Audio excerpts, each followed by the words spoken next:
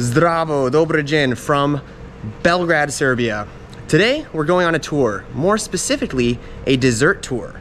This is a wonderful country because you've got a mix of kind of like all the people who've been here, the Hungarians, the Serbs, the Ottomans, and you've got like this really great food culture, and it's super mixed, a melange, as you will. So today we're gonna head to two spots. One spot, a little more up class, where we can get some really tasty cakes, try those, and then we're gonna head downtown to a little hole in the wall spot to try some Ottoman inspired Serbian style desserts. So if that sounds good, if that sounds sweet, come along.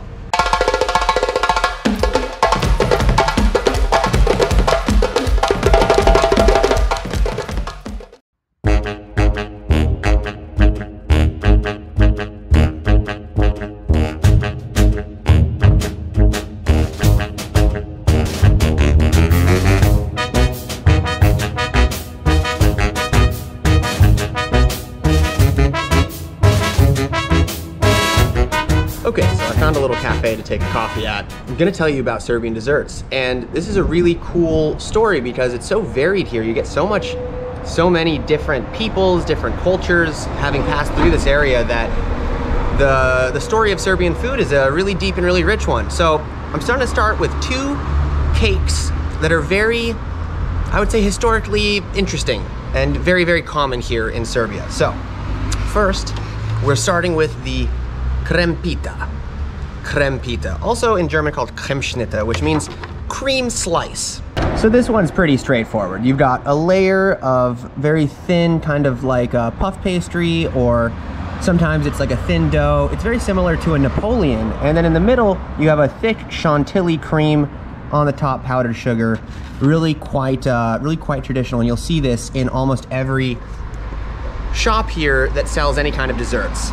The story of Krempita comes from particularly the times where parts of Serbia were part of the Austro-Hungarian Empire, and from the influence from the northern or the central region of Europe. This is kind of a really classic dish that you can find all over Europe and all over the places that these empires were, but the Serbians have come to love it, and it's part of their dessert culture. So the question we always ask ourselves when making a food video is, how does it taste? Let's get in there.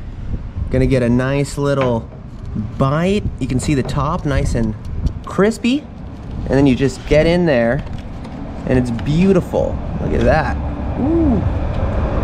And we're gonna give it a try.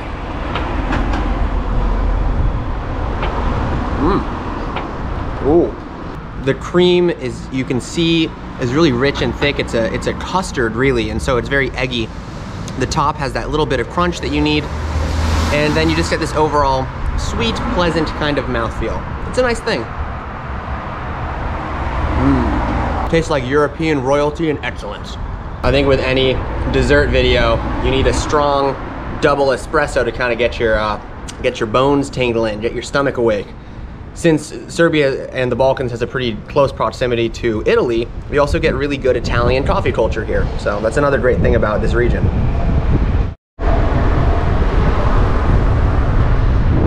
Our second cake that I'm going to tell you about is called the Reforma Torta. So, basically this is a pretty simple cake. You've got different layers. Here they also have some, I believe, flax seeds in there.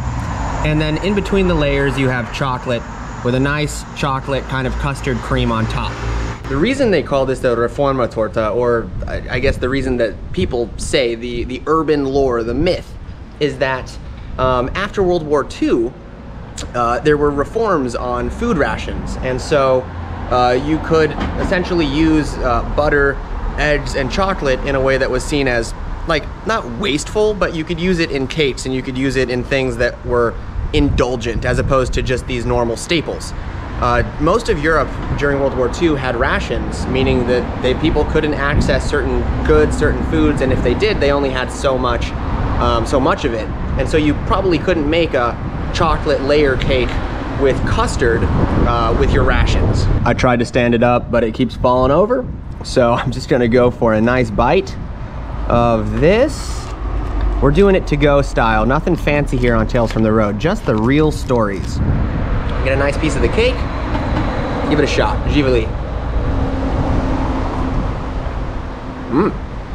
Ooh. That's a really good one. What I thought was flax seeds is actually walnuts, and they have a nice texture. The layer cake is very, very light, very airy. It has a really delicious chocolate cream, very sugary, and then the chocolate on the top, pretty good. It's a very rich cake. I will not be finishing it if I'm gonna eat 5 desserts today for sure. In the Balkan heat, it's melting a bit, but you can really see you've got some nice cream, some nice chocolate. It's beautiful. So I walked all the way out here to this special, beautiful bakery, and they're closed. So we will see you in a different shirt on a different day.